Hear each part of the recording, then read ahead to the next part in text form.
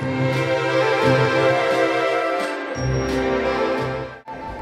everyone, my name is Kaydence Wong. I am from 4A class. The book that I chosen today is my favorite fairy tales, authored by Brown Weston. Now, one of my favorite fairy tales is The Three Little Pigs. Now, let me summarize the Three Little Pigs story for you all.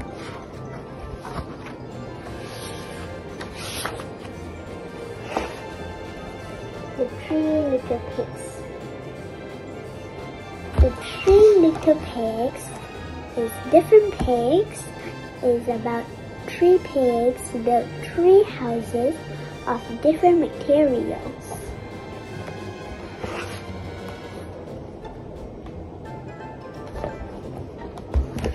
A big bad wolf blows down the first two pigs' houses made of straw and sticks respectively, but is unable to destroy the third pig's house made of bricks. I like this story very much because the primary moral lesson learned by the three little pigs is that hard work and dedication pays off.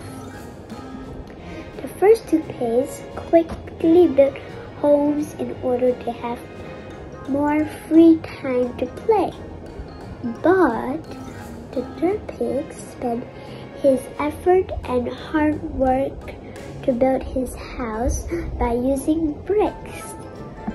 Dear all, what can we learn from this story? Well, I think this story teaches us that hard work pays off. We should spend our effort, put in time, work hard in order to succeed. I hope everyone liked my thoughts of this story. Bye and